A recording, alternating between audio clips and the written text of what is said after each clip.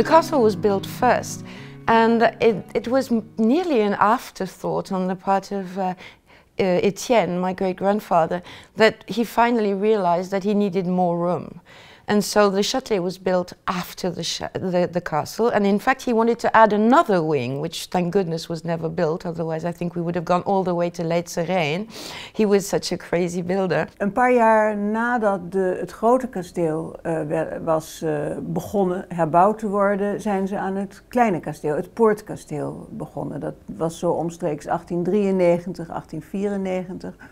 Toen merkten ze dat er ruimte nodig was voor machines, want ja, het moest wel een middeleeuws kasteel worden, maar de moderne gemakken moesten er ook bij. Dus er moesten ijskelders en stookmachines en zo komen. En die zouden dan in een bijkasteel, in een hulpkasteeltje komen. En dat werd het Châtelet. Het past me als een handschoen, deze rol, omdat ik zo veel belangstelling heb voor juist die tijd, de 19e eeuw, waarin dit kasteel helemaal herbouwd is. En ook voor de aristocratie en het grote verschil tussen arm en rijk in die tijd. En de manier van leven van de maatschappelijke bovenlaag. Nou, die van Zuylen, dat was natuurlijk topadel. Die leefde in echt on-Nederlands luxueuze omstandigheden. Maar dat is heel interessant om te zien wat een prachtig kasteel hier gebouwd is door Pierre Cuypers, de grote neogoticus, in opdracht van Etienne van Zuylen.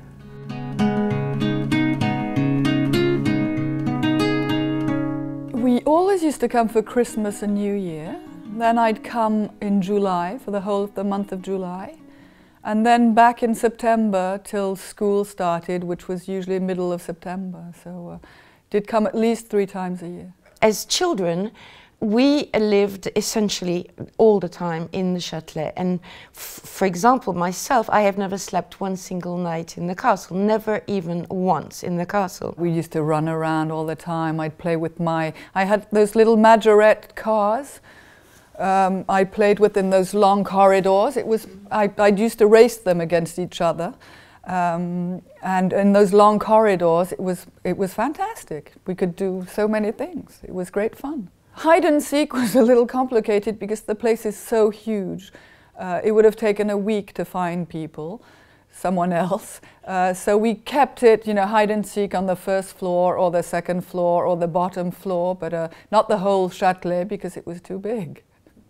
And people would never find you, ever.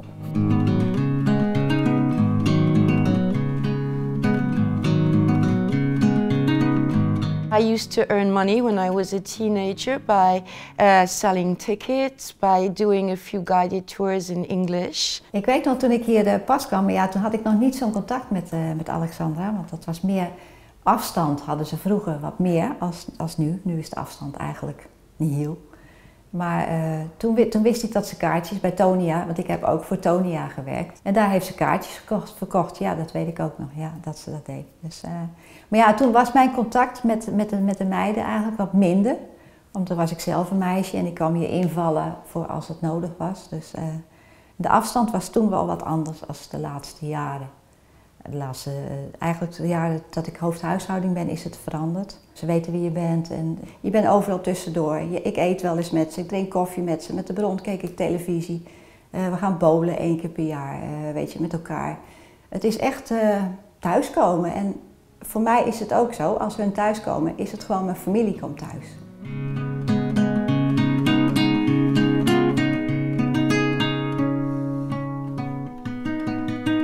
You might not realize, but we always tried to be fairly, well, yet again, normal. But coming here, we knew something was not totally normal and not given to everybody, for sure. I never considered this place mine. So it doesn't really make that big a difference. And the fact that we are still allowed, and even they want us to come as often as possible, it's a huge pleasure. The one person I really would like to talk about is the person who probably was the biggest influence on me as a person, and that was Tonia de Greef, who was the regisseur when I was a child, and until she died was the regisseur here. And she had been born on the property. Her father had been my great-grandfather's régisseur. And she had a link to this place which was a blood link. And she gave us that love. And she gave us that sense of this place needs to be looked after. You have to give, in fact, a lot of your energy and your life's blood to keep this place alive.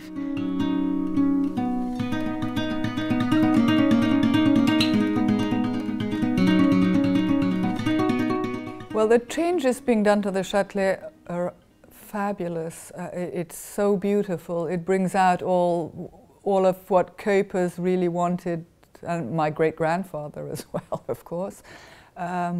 It's wonderful. It's very different, but it is so sublime. And I mean, all the people working at the moment restoring it are real artists, and we'll never thank them enough at the fabulous work they're doing. De restauratie is echt een enorme operatie, van de fundamenten en de pannen tot de kleinste details. De haakjes op de luiken en de wandbespanning in de kamers. Dus buitenkant, binnenkant, alles is echt op de schop genomen, hersteld, vervangen. Maar alles zoveel mogelijk in de oude stijl, dat wel. We are keeping certain parts like it was originally, but a lot of it is going to be kept very simple with the simple colors, and because it's a living house, it's a family house, it's not a museum, and it's quite important that we feel comfortable and we can live normally in that beautiful place. But I think the way it's coming on, it will be exactly that.